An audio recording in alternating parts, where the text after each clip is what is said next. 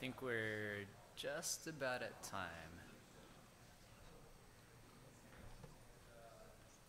So I'm just going to go ahead and go, and hopefully there's no too late stragglers. They'll miss out on the important things like, well, not really. Important things like about me. So I'm Jason, welcome. This is 100% Observability. I'm a technical writer and evangelist at Datadog. I do docs and talks is how I shorten that, so documentation, and I travel and talk. I'm also a DevOps Days organizer, so I help with the global team, as well as I help organize DevOps Days Portland. So if you're into DevOps, you should definitely check out your local DevOps Days event. I've also been a DrupalCon track chair for a while, so I help select sessions for this conference. Hopefully you've enjoyed them. I'm also a travel hacker, so I get on planes and fly around to really nowhere in particular, just for miles. And then occasionally when I do get off and visit places, I like to find interesting whiskey. On Twitter, I'm getbisect. I also have an email, jason.e@datadoghq. If at any time, even after this, you think of a question and you're like, I wonder about that, feel free to email me or tweet at me. Also, if you were in the keynote this morning and you stayed through Q&A, I might also be known as Preston So or David Huang. So you can tweet at them also. It's at Preston So and at Eatings, E-A-T-I-N-G-S. Feel free to just tweet at them about this session, about how great you thought they were. That'd be amazing.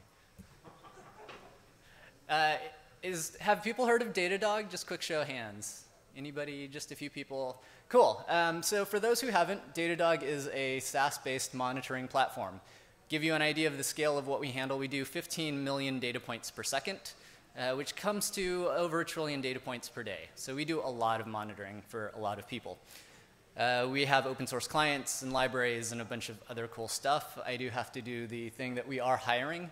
We don't do any Drupal, but if you're in ops or you're looking for really cool challenges, handling tons of data, we're hiring all over the place for all sorts of positions, SREs, ops people, front-end devs, things like that. So definitely check out that link if you're interested in a new job. And it's Datadog HQ on Twitter, not Datadog. Datadog is a black Labrador retriever who will make fun of you if you tweet at Datadog. So again, don't tweet at Datadog. Tweet at Preston So or at Eatings and tell them how great this session is. At Datadog, one of the things with monitoring is you want a lot of integrations, and we have a whole ton of stuff simply because if you're involved in any sort of tech, even like Drupal related, we all face this, right? There's just so much tech out there. You can go down to the expo hall and you'll meet a bunch of these people, but there's this explosion of stuff that's going on. We live in this fantastic period of time in tech where everyone's creating really cool stuff. And that comes to monitoring as well, right? So when we think of all the things that are out there, how we can monitor our systems and our websites and applications, there's just a ton of stuff. And if you talk to any of the vendors, they'll tell you that they monitor it all and you just need their thing and you should just pay them money. Or if you're involved in open source, then you have all these tools and you're like, what do I need to put together? So that's essentially why I wrote this talk, right? There's just too much. So let's try to make some sense of the monitoring systems out there, whether they're services, whether they're open source, so that we can actually get some full coverage. But before we do, we really ought to talk about how we should think about metrics and what do we need to be gathering? How do we need to think about the data that we're gathering? And there's really 4 good qualities of metrics that you should keep in mind. The first of those is that they have to be well understood. Obviously, if I understand a metric and you don't understand it, or someone else in our organization doesn't understand it, then it's completely useless. A great example of this is the Mars orbiter. I love this example. Is anyone familiar with the Mars orbiter? Yeah, I saw one hand. The Mars orbiter, for those who don't know, isn't orbiting Mars. So the Mars orbiter was created in collaboration between NASA and Lockheed Martin. NASA traditionally uses metric numbers, things like kilograms, kilometers, things like that. And Lockheed Martin, being an American company, traditionally uses imperial numbers, so miles, pounds, feet, inches, numbers like that. Nobody bothered marking what units things were on one of their orbital calculations. Everyone just assumed they were all on the same page. Obviously, their data was not well understood because the Mars orbiter has crashed into Mars. So it's very key to understand that what sort of metrics you're using, what sort of numbers you're using, get everybody on the same page. And as we dive into some of the monitoring solutions out there, this will come up and be one of the ways that we evaluate things. The second is that your metrics need to be sufficiently granular. So I love this. This is from the Olympics. I guess that was last year, down in Rio. This is some of the numbers from the medal race for the men's 50-meter freestyle. It's really cool. I enjoy it because it's super fast. And as we can see, hopefully those numbers aren't too cut off on the screen. But everybody except for the last guy did it in 21 seconds. So if whole seconds are our granularity, then this is the Special Olympics, everybody wins, right? We understand intrinsically that granularity matters. So for the Olympics, we do it 200th of a second. And so there's one tie here. There was a tie for 6th place. But similarly with the metrics that we gather, and as we talk about this different things that we need to monitor, our granularity will matter significantly depending on what we're talking about. So keeping in mind that we need things to be sufficiently granular for what we desire to get out of them. The third property that we need from all our metrics is that they have to be tagged and filterable. Tagged and filterable, the important thing here is if we're generating a lot of data, even not at the level of Datadog, of trillions of data points a day, but you are all generating a ton of data. You're generating more data than you ever have before. And that metric data, you need to be able to make sense of it. And one way is tagging and filtering, and we'll see later how this becomes important. But generally, the idea is if you don't have that metadata around the metrics that you're gathering, then it's going to be much less useful. And then finally is that your metrics need to be long-lived. So as you think about your metrics collection, you need to be thinking about how long you need to store things.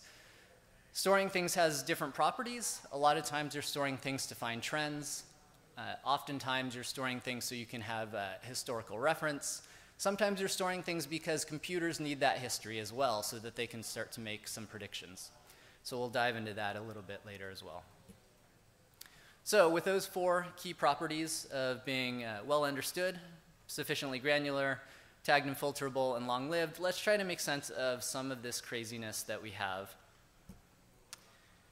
And the way that I like to do that is to start to think of our application stack, right? Let's think of the things that we run, the technology that we run that makes up an application. So obviously, if we're drilling down, it starts with the client. It's our end users. How do they interact with our Drupal sites or our applications? Earlier this morning in the keynote, we saw Dries talk about voice communications, right? Being able to have a chat bot into Drupal, or being able to have like an Alexa voice kind of skill into Drupal. So we need to think about how do we monitor what we would consider the client side. And then we're all here at DrupalCon, so we're very familiar with applications like Drupal, things that run traditionally as back-end code or applications on servers. That's pretty straightforward if we think of applications. And then finally, the infrastructure. And infrastructure is really great. I love the age that we're in now because infrastructure is getting totally crazy. You obviously have things like hosted cloud providers, Amazon, Google, Microsoft Azure, but then you've got cool things like Docker and Kubernetes and Mesos that run containers. So we have to start thinking again about our infrastructure and how do we monitor these things that have become ephemeral, where we can spin them up and tear them down and scale them.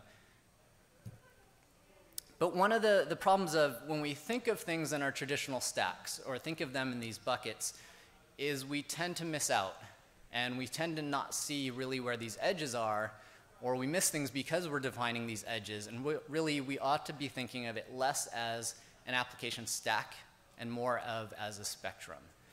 Your end users, when they interact with your application, they don't see a stack. They interact with you as a company, and that goes from all the way in the front end, whatever they're clicking on, all the way down to the infrastructure, and they don't care which portion it is or which team is responsible for that. They really care that it just works and that it works well. So if we think of things as an application spectrum, it allows us to start to see where things blur, and it really helps us when we're choosing monitoring solutions because monitoring has a lot of overlaps. So when a vendor or an open source project says that they monitor something, If you think of things as a spectrum, it becomes much clearer to see where that monitoring ends and where you need to start filling in those gaps. So the 5 areas that we're going to be covering for monitoring, the 3 that are traditionally thought of on the front end, the first is going to be what's traditionally known as performance monitoring. Traditionally, this has 2 main sections. One's called synthetics, and the other's called RUM. And RUM stands for real user monitoring. As we transition across the spectrum into the application side, we traditionally call this application monitoring, suitable since it's monitoring applications, but there's 2 traditional parts with this as well. One's traditionally called APM, or application performance monitoring, and the other's just known as application monitoring.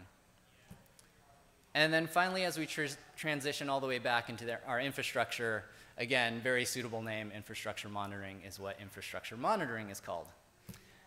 But again, as we start to think of these 3 groups within monitoring, understanding that there are these overlaps and understanding things like, if we're talking about an application and monitoring an application, you do have applications now that are running on the front end, right? That you push code to them, and a lot of the code is being executed in JavaScript in their browser. Or similarly, when we're thinking of infrastructure, we have that blurry line of, if you're running in AWS and you've moved off of MySQL and you're using Amazon's RDS, well, is that infrastructure or is that an application, right? It could be both in those cases. So understanding that we have these gray lines on our spectrum where we can start to have fuzzy areas, but knowing that we need to be aware of those when we monitor. So with all of that, let's dive into the infrastructure side. Why is infrastructure monitoring important? Well, obviously you need it because your application needs to run. It needs some sort of infrastructure. Even if you have bought into the whole serverless thing, serverless is just someone else's server, right? It still runs on a server. So you need that infrastructure. But more importantly than that, we need infrastructure because, and we need to monitor it because downtime costs us money. And we all inherently know this, that when our applications go down, it costs our company money, whether that's actual money in sales or whether that's money in donations or just money in PR branding type things. For a little idea of how much money, though, this costs us. Well, if you're huge and you're like Amazon, Amazon went down about a year ago, a little over a year ago, and they were down for 20 minutes. It cost them a whole $3.75 million. So that's one end of the spectrum. It's huge. That's a ton of money. But even thinking about like Fortune 1000 companies, so what places that we would consider your average enterprise. IDC did a survey of the Fortune 1000, and they found that the average cost of an hour of infrastructure failure was $100,000. As mentioned before, I'm a travel hacker, so I am really interested in aviation things. This was an interesting one. Earlier in January, Delta had an outage on a Sunday night. They had to cancel about 170 flights. It cost them $8.5 million, and this was due to a system outage. But more interestingly, and this is a little washed out, but hopefully you can see that, more than the $8.5 million that they lost, their stock went down Monday morning, instantly, just dropped off 2 points. Which this represents more than just the revenues lost. This was tens of millions of dollars on their part. So there is a cost, not just financial, to the things that we, when we have an outage, it's not just the lost sales. We have to start thinking about the actual cost to our companies and their reputations. The benefits, though, the benefits of monitoring, why do we do this? Well, as G.I. Joe says, knowing is half the battle, right? Decreased mean time to detection is really what we're after here. Getting faster at our jobs, getting faster at putting things back up when they fail. And then also, not only just the detection, but getting that information that we need in order to speed our recovery. Because if you can detect things, and potentially if you can actually detect things before they happen, you can avoid them. So let's take those 4 qualities of metrics and start to consider them as we look into infrastructure monitoring. So the first that I mentioned was they have to be well understood. So there's this ease of sharing information. If we have infrastructure monitoring, well understood means does it integrate with the tools we already use, right? So if we're implementing some sort of monitoring tool, does it integrate with our ChatOps tool? Slack, HipChat, whatever we're using, even IRC if we're still using that. Can we actually send out automated messages so that people understand things? Also, there's the ease of deployment and use. Simply, can people log in? Can people make the dashboards that they need?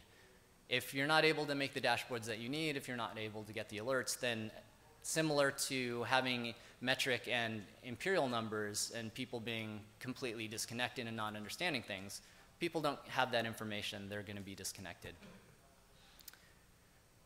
So, as I mentioned, integrations, but aside from the integrations like applications that you need, also consider things like the integrations with your infrastructure. As you're starting to move to maybe things like hybrid clouds or hosted clouds, how do those work with the traditional servers that you've been running?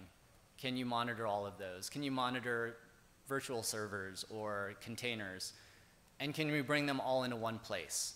It's so easy for us to set up things, and I know people love to set up open source tools, so someone sets up an Agio server and they're monitoring something, but how does that play with all the other monitoring that you've got? So try to bring everything all into one place. So that was being well understood. Being sufficiently granular here is really crucial, especially as you're moving to hosted services. When you're hosted, it's often really difficult to adjust these for yourself. So if you're looking at hosting on popular public clouds, if you're looking at CloudWatch from Amazon, you're going to get 1 minute granularity, similar with Google Stackdriver.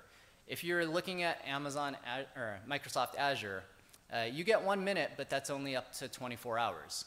So as you think of the granularity that you need, and you think of maybe having a 1 minute outage on the weekend, and then coming back and trying to check it on Monday morning, well, with Azure, that's completely gone, because it rolls up into 1 hour. And so you're down for 1/60th of the time now, which essentially means you'll never actually see that. That comes to play when we think of the dashboarding tools that we use. So this is just a simple graph showing a CPU spike. We can see the top is in 1 second granularity.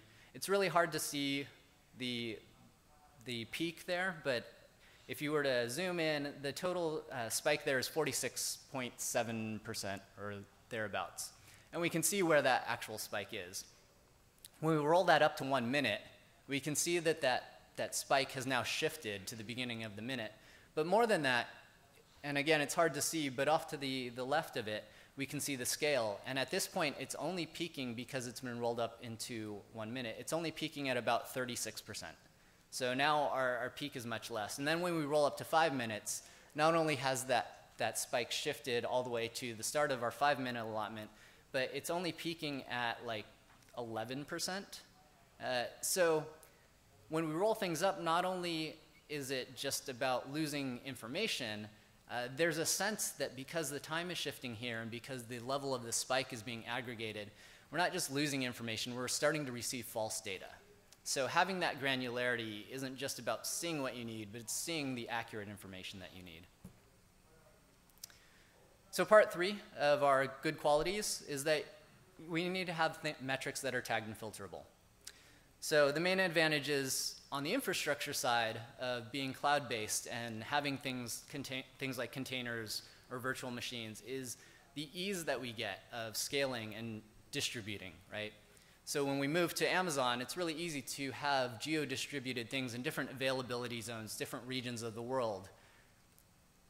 But the problem with that is that it generates all this useful metadata, and if we're not capturing that, if we're not tagging our metrics with where they came from, what region of the world, what size of machine they were on, then we're losing a lot of that useful data to know in the future to help us understand our data and understand where our problems are, whether they're happening in a specific part of the world or if they're happening, say, on a specific type of server or a specific size of server. So when you think about our metrics on the infrastructure side, we really need to think of them not only as the what is it and the how much, and obviously the timestamp of when it happened, but we need these tags of where it happened, what type of system it happened on. And that allows us to start thinking of our metrics less of as here's a metric, we just need to put it into a dashboard and hopefully we can see it, but actually turn it into something that we can query, almost like a database.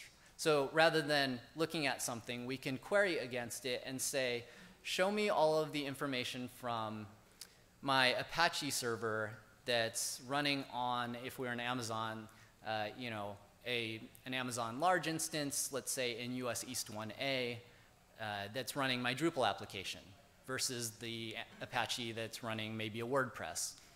So as we start to do this, we can start to ask these questions and hone things down, and it allows us to see patterns and trends and things like that.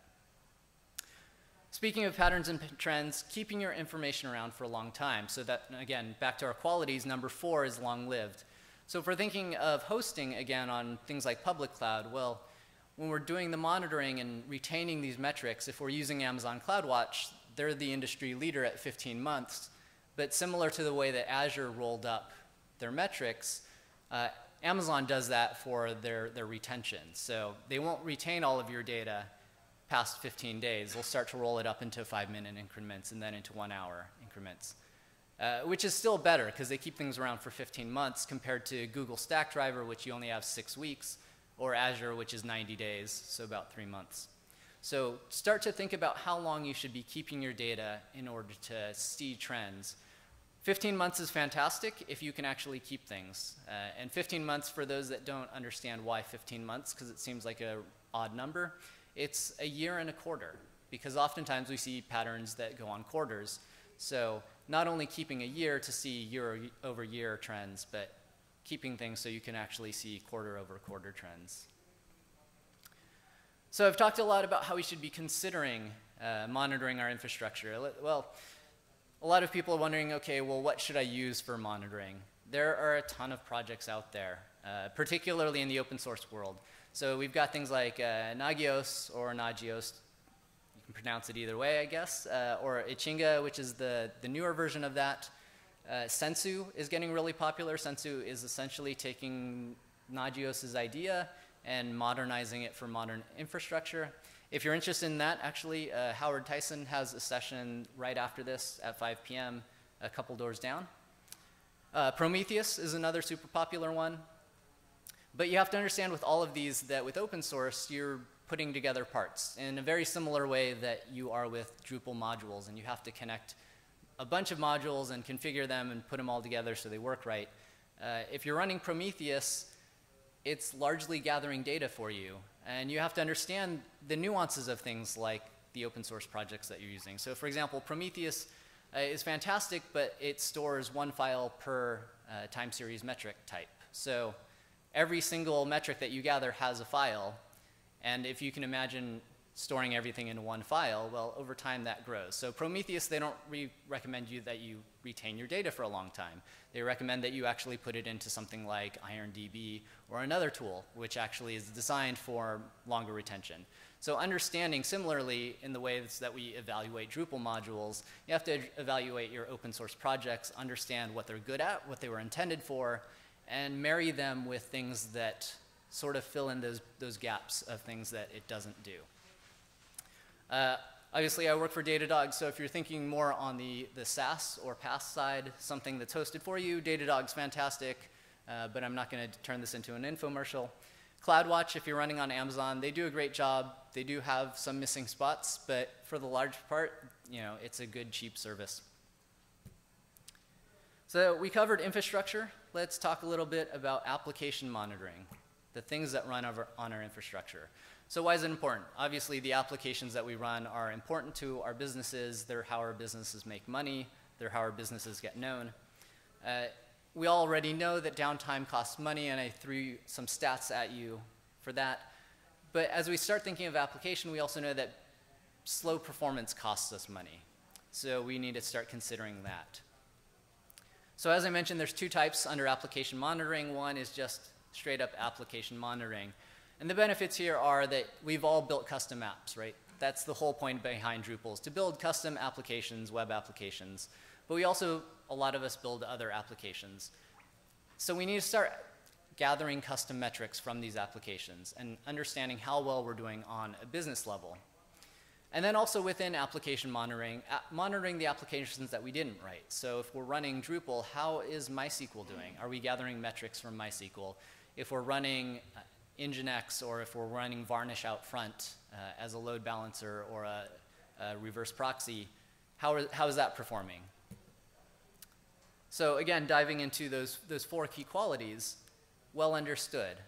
So if we're thinking about application monitoring, largely we're going to be dealing with some sort of SDK, some sort of library on the code that we're writing. So how do we integrate the code that we're writing into it? Or if we are using other applications like MySQL or Nginx or Varnish, how do those integrate with it? So well understood in this case for application monitoring means how well documented is it? Is there an API? Is there an SDK that allows me to get up and running really quickly? And then how many integrations does it have, right? If we're talking about something that's well understood, it should have a good community, it should have a good base. If I want to run some other application, hopefully there's a lot of integration so I don't have to write that myself.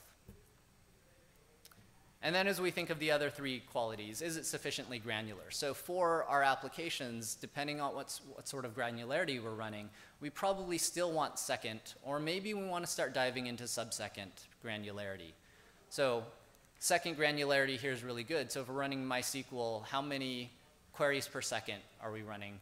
But maybe we want that sub-second. We want to know how long a query lasts. What's the latency on a query? So usually queries are measured in things like milliseconds. Tagged and filterable, again, super important here. If we're running MySQL and it's been broken out into master-slave or primary-secondary, we want to know if we're having reads from a bunch of different MySQLs, which one did it come from? Which MySQL server was that from? Or if we're load balancing with Nginx and it's diverting things to a particular web server, which one is it coming from? What size is it? What's the metadata on that server so that we can start to understand what's going on? And then long-lived, again, to start to see those trends on how we're performing over time and what our systems are doing over time. So examples in this. There are, again, a lot of examples. Typically, application and infrastructure monitoring do overlap. So all of the things that I mentioned on the open source side before, things like Nagios, things like Prometheus, they can monitor some of your applications. But again, you're going to have to piece together a lot of this. So you often have to install some sort of collector, marry that with some sort of time series database to actually ingest your data, marry that to a dashboarding tool, and then to some alerting tool to actually let you know when something's going wrong. There are a bunch of standards in how metrics are generated. The formats, typically, there are 2 main ones, collectd and statsd are the really popular ones. At Datadog, we use statsd or a modified version of it. There is a Drupal project out there if you are thinking of sending metrics from Drupal directly as application metrics to some sort of application monitoring tool. You can use the Drupal statsd project. And again, popular services here are really going to be the same. So at Datadog, we do it, of course. CloudWatch does it. Any of your application monitoring companies will be the same as your infrastructure monitoring companies. But again, consider how many integrations they have, because you don't want to be writing all of those. The other one within application that I mentioned is APM, or application performance monitoring. And so here we need to talk about the cost of slow performance. And the graphic there is how how most of us feel when we hit a site and it's just super slow. And statistics prove it. The permanent abandonment rate for a slow site is 28%. So people that hit a site that's actually slow will never come back. A quarter of them will never come back, compared to only 9% for an outage, which essentially means if your website goes down, it's far better than just having a slow website. Walmart.com did a study. For every 100 milliseconds that they improved on their page load time, it grew their revenue 1%. So making things faster makes you more money. Google and Bing essentially did the reverse study. They started to intentionally slow down their search sites, and they found that they lost about 3% of revenue for every 1 second of delay. So that's why APM is important. We want to monitor the performance and, again, how that impacts our revenue. But similarly, one thing that a lot of people don't consider when they're thinking of an APM is there's an impact to your cost, particularly if you're thinking of hosting on some sort of public cloud. When you buy time from AWS, you're buying CPU time, which means that if you're running code that's taking a long time, that's not optimized, not only are you losing money from your site being slow, but you're losing money because you're spending a lot of money in order to run those. The other interesting thing is that optimized code has a correlation to less defects or bugs. And we all kind of feel that as common sense. If we write good code, there's not going to be a whole lot of bugs in it, and it'll be faster. There is an interesting session on Thursday, which I haven't met this guy, but it looked really cool, so I'm going to try to check it out. Hopefully you will as well. Joseph Purcell on Thursday morning has one on code quality, and he's going to talk a little bit about essentially how to optimize your code. So, as we dive back into our 4 key qualities of metrics, well understood. Well, for APMs, well understood means does it understand the languages that we write in? So for Drupal, that's PHP, but if we're writing in other things, does it support that? And more, we're all moving to be polyglots. We're writing applications and services in languages that best suit them. So does it support the languages that I have now, but can it support other languages that I might shift into? And then more and more with other languages, not so much, again, PHP, but does it handle asynchronous languages?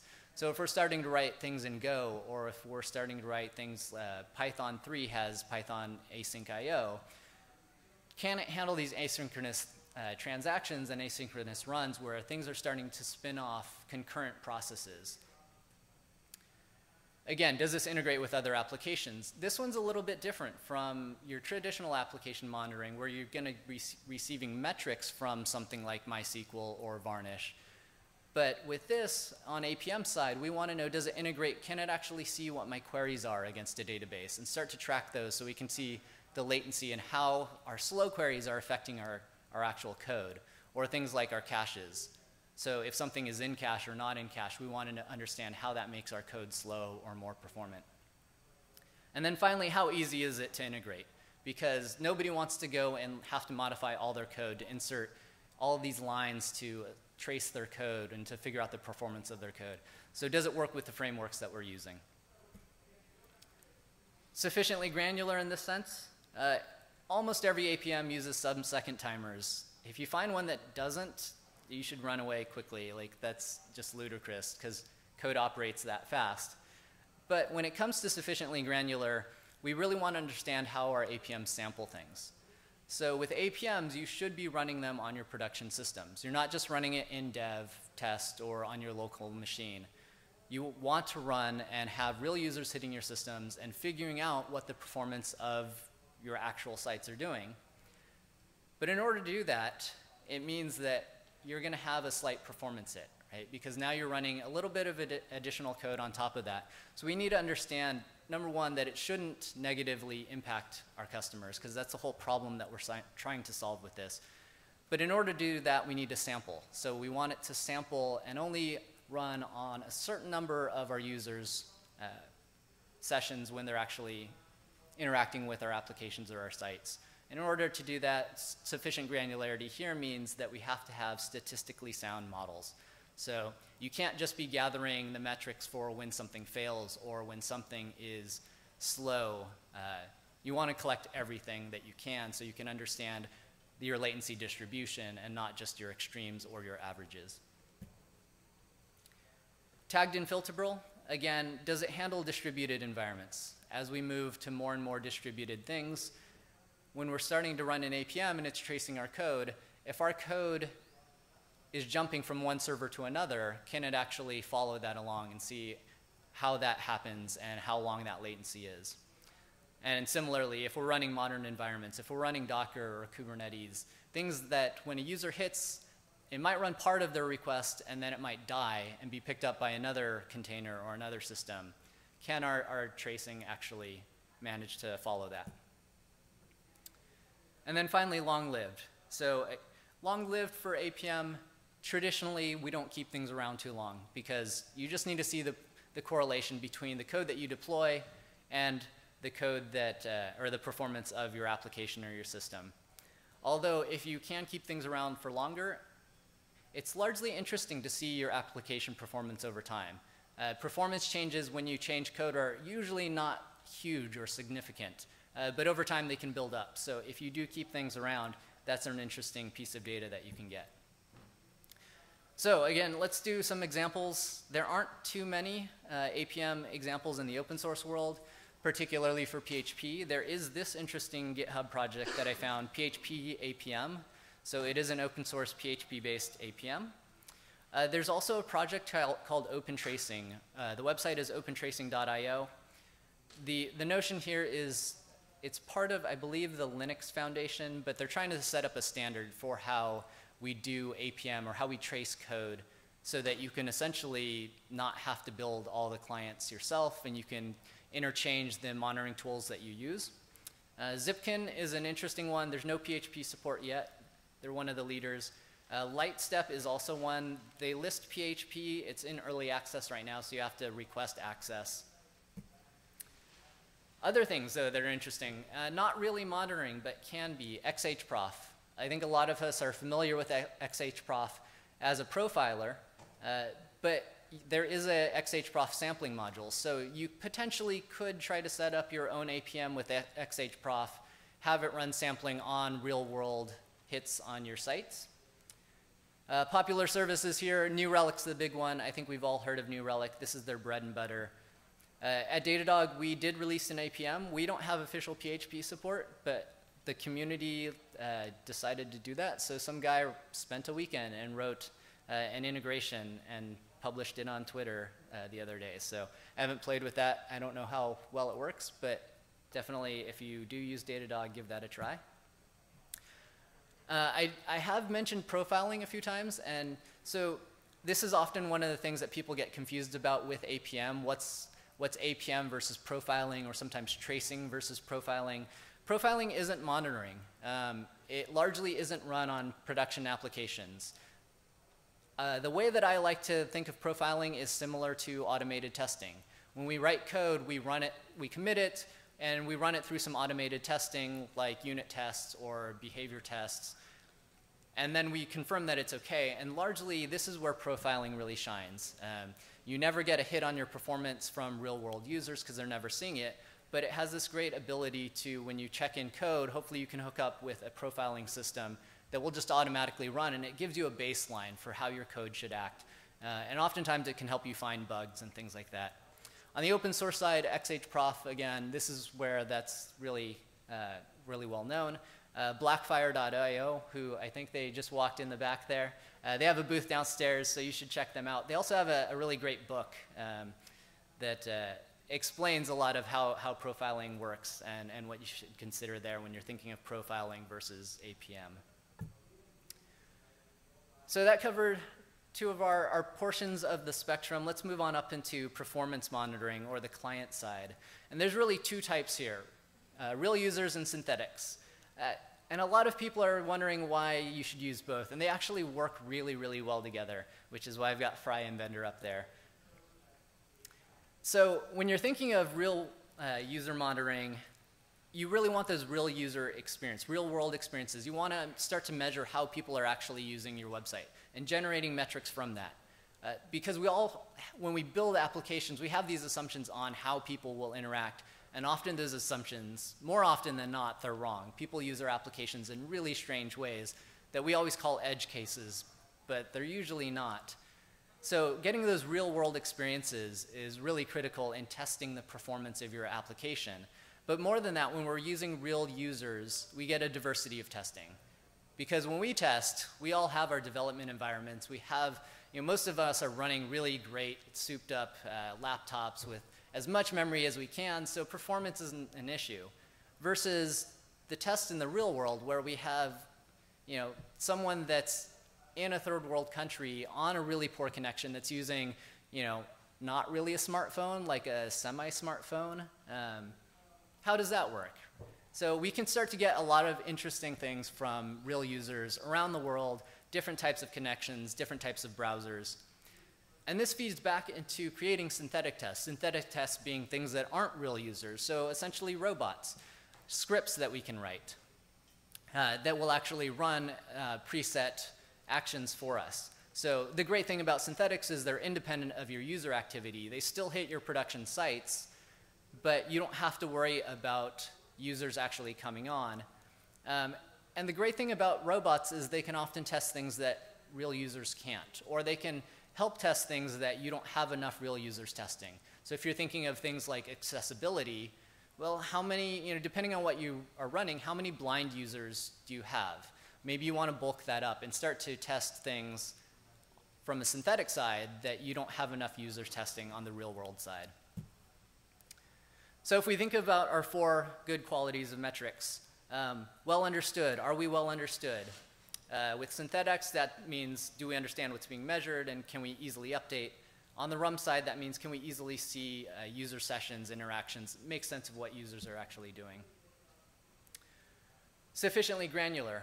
So for both of these, again, you're going to have metrics that are in seconds or sometimes milliseconds, often milliseconds for the front end. But how frequently are tests running on the synthetic side? And do we have synthetics on all parts of the system? And then on the RUM side, is there low overhead? So similar to what we're thinking about for APM, we're impacting real users. We don't want to make the performance of what they're seeing degrade enough that we start to drive them away.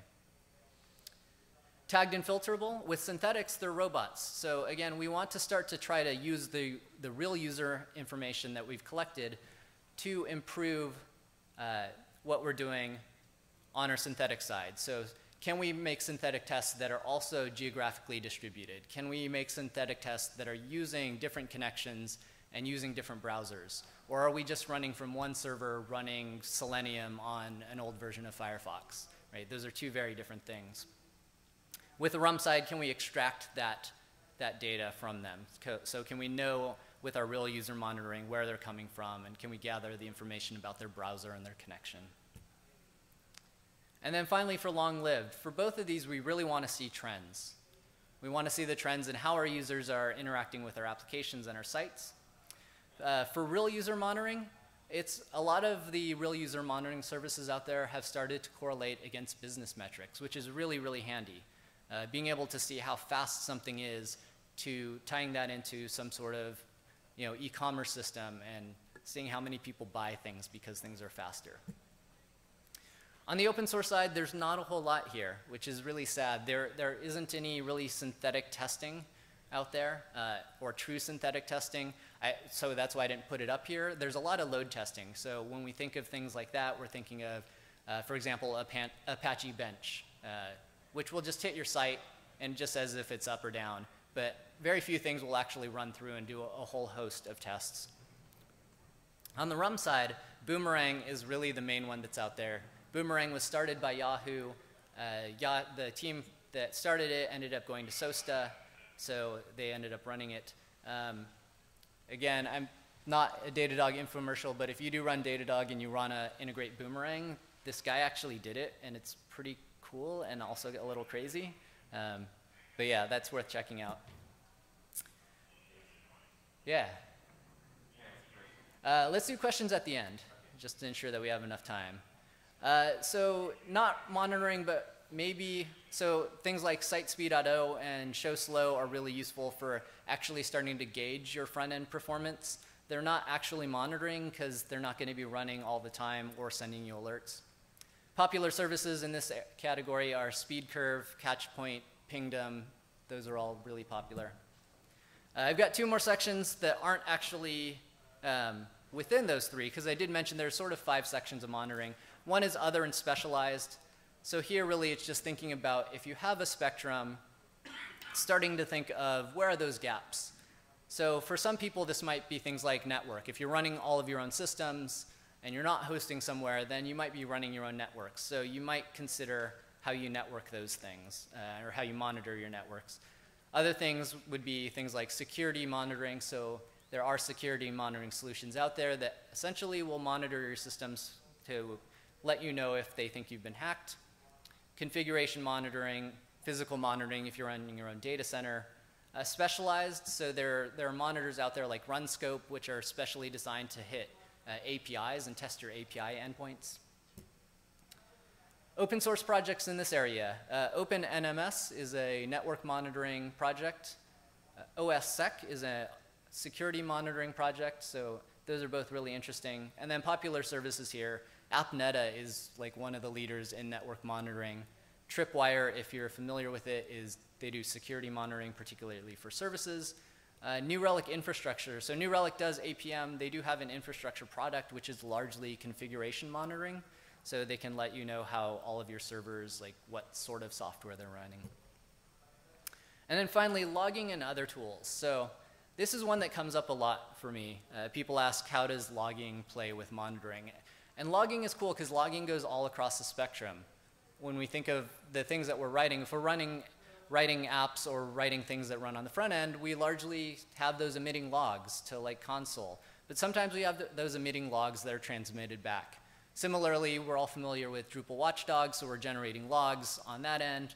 We're running infrastructure, those all generate logs. Logs aren't monitoring though. Logs are a horrible way to monitor.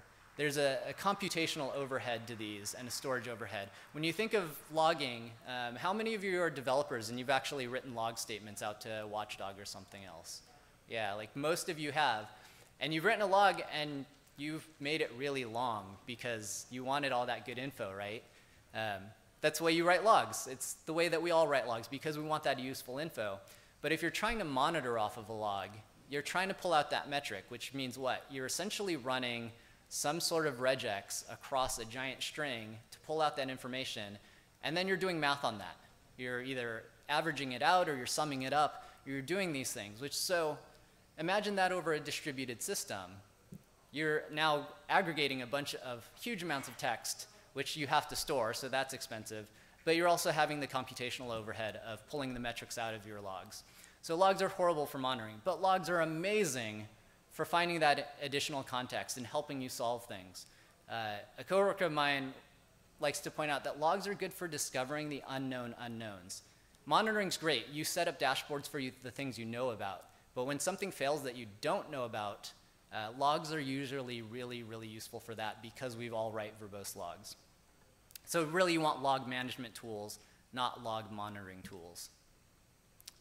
Open source projects around this, Elk, the Elk stack, Elasticsearch, Logstash, Kibana is super popular. Graylog is another one if you don't want to go down the Elk stack route. Popular services here would be Splunk. I think most of us have heard of Splunk. Sumo Logic is a great one. Logs.io and Logmatic.io are also fantastic. And then the other tools that kind of fall in this that aren't monitoring but are often considered with monitoring, on-call management tools. So things that actually let you know when something goes wrong. Error tracking tools, so a lot of times this is gathering up the errors from that logging tool and making them easily available and starting to track your errors. And then anomaly detection is often mentioned in this. So essentially, how do we take our metrics and find interesting anomalies or know about things that we may not be able to see in dashboards? Open source projects for these, Cabot and OpenDuty. OpenDuty is essentially an open source version of PagerDuty. These are really interesting, but I kind of wonder about the wisdom of this. The whole point behind something like PagerDuty or VictorOps or ServiceNow, any of these that are alerting you, they're trying to alert you that your system went down. And if you're hosting them yourself, chances are they went down as well. So that's why you want to pay other people to do it. But again, PagerDuty, VictorOps, Opsgenie, ServiceNow, all great services for on-call management. Error tracking, Sentry is an open source project. They also do a paid hosted version. Airbit and Squash.io. Squash.io is one that I hadn't found out until recently, but that's from the people that built Square, the credit card processing like iPad thing that you find in stores. And then popular services, Sentry.io, Rollbar, Raygun, Bugsnag, all good ways to start to track your errors and get that information out of them. Anomaly detection, there's even less here. There's some really cool projects, but they're tricky to set up. So Skyline is the one that Etsy came up with. It took their stuff out of, I believe it was graphite, and would try to find anomalies within their data. It's no longer being maintained, though. eGads is an interesting one. That's from Yahoo, and Luminal is from LinkedIn. eGads is, it's interesting, but it doesn't, it's not particularly meant, well, eGads, sorry, let me look at these notes. Oh, eGads is actually really fantastic. It's written in Java, though, so it's kind of tricky to set up, and it's generic, so you have to start to write your own queries against things. So find a good data scientist and bug them if you actually want to run that. Luminal is interesting, but it's not particularly meant for real time. And really, if you're thinking about anomaly detection for your metrics, you want that real time to be able to understand what's going on and see those anomalies and get alerts. Other services here, Amazon, if you're running in AWS, has Kinesis. Again, this is a sort of similar to eGads. You have to write your own queries for this.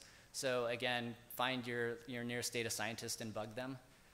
Azure has machine learning, which they say tries to make this easier. I haven't played with their machine learning, so I can't say how good or bad it is. But in short, just to wrap this up, really follow your application spectrum. Start to think of things less of buckets or the teams that are actually running them, and start to think of them more as a spectrum of what happens when your users make a request so that you can start to see those gaps of what you need.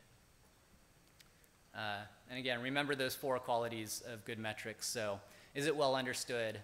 Is it long-lived? Is it tagged and filterable? And then is it sufficiently granular? We do have on our Datadog blog, we have some more information about how to collect the right data. So that would be interesting if you like to read blog stuff. But at this point, questions, and I know there's at least one. There is a mic in the center of the room, and I think they want us to use that.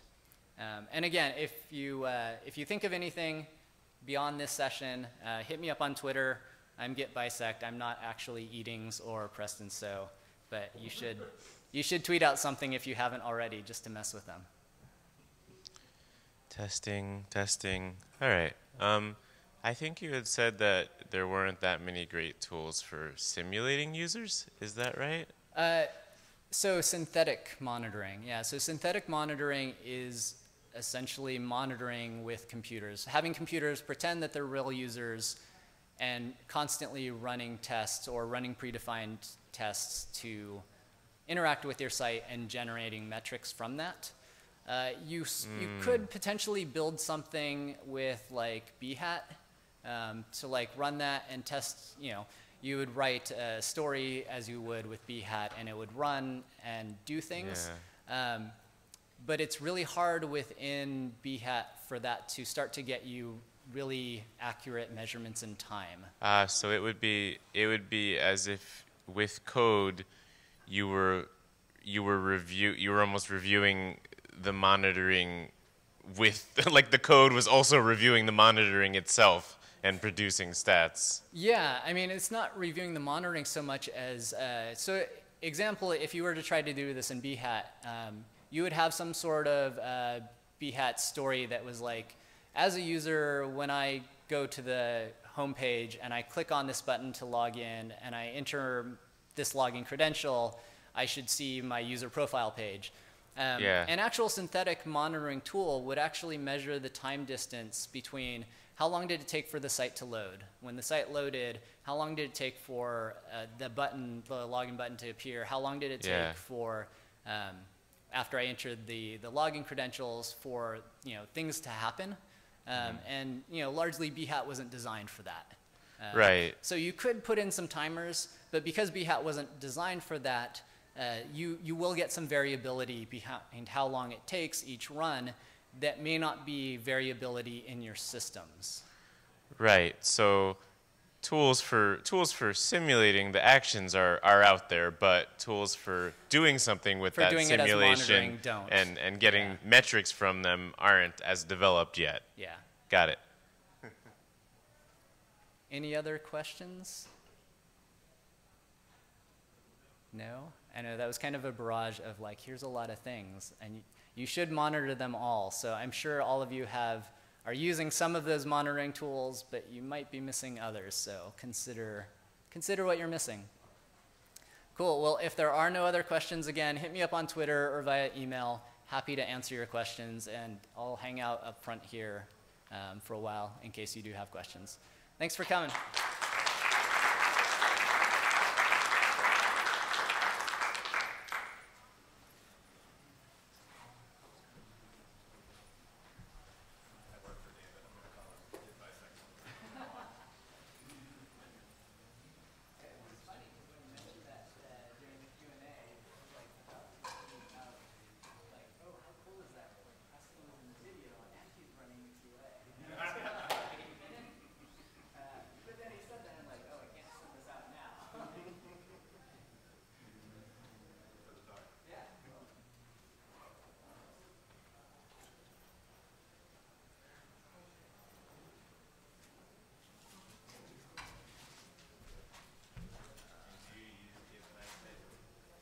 What's that? Do you use git myself? Yeah, that's my primary library.